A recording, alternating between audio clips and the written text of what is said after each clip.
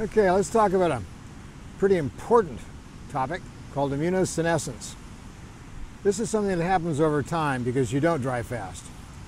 You never turn on your stem cells, and the stem cells you have to go through their normal cycles of telomere loss and replication to keep making all the stuff you need for your immune system in the bone marrow and in the thymus. You know, your T cells are made here, not in the bone marrow. And this is what happens when people just age. You know, if you don't dry fast, if you don't turn the system off long enough to dump all the toxins, you end up with the low-grade inflammation, inflammaging they call it. It causes damage to these cells, damage to these immune cells, and they replicate, and those insults are passed on and passed on and passed on until the immune cells they make aren't really very effective. So they don't really protect you from illnesses and sicknesses and things you get infected with. That's immunosenescence in a nutshell. So how do you regenerate your thymus? How do you regenerate your bone marrow? Or your brain, or your eyes, your ears, your pituitary, your hypothalamus, your hippocampus, any of that stuff? How do you do that? You've got the stem cells to do it, but they're sleeping all the time. They stay asleep until you stop eating long enough to let a switch turn off, protein kinase A. But when you do, they turn on. They regenerate, they produce brand new stem cells, they put brand new stem cells in these organs, they repair the organ cells, they replicate and then actually reside in the niches to secrete paracrine signals that actually make adjacent cells act like younger cells. It's really quite amazing. Because when you turn this thing off, when you turn this thing off, and you take the eating thing out of it, and you end up creating the situation where you're basically asleep for a week. You're up, you're running around, you're doing stuff, but you're not eating and you're not drinking. And there's the way it works. About an hour after you go to sleep, autophagy turns on.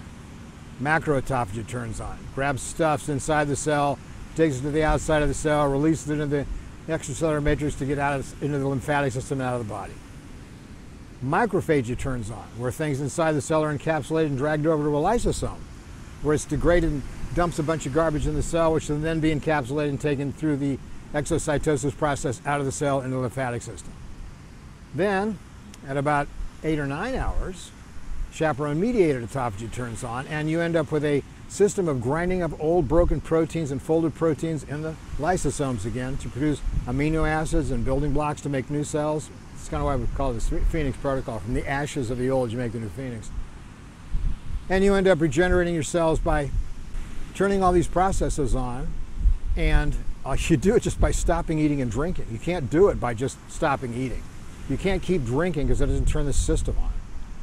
So when you stop eating and drinking, you turn on a system that cleans all the toxic debris, decades of stuff that's been accumulating out of the body, reducing inflammation and inflammaging, reducing the effects and damage by toxins to your immune cell system, and you prevent immunosenescence. It's really quite easy when you think about it. It's like you stop eating and drinking, that's sleep.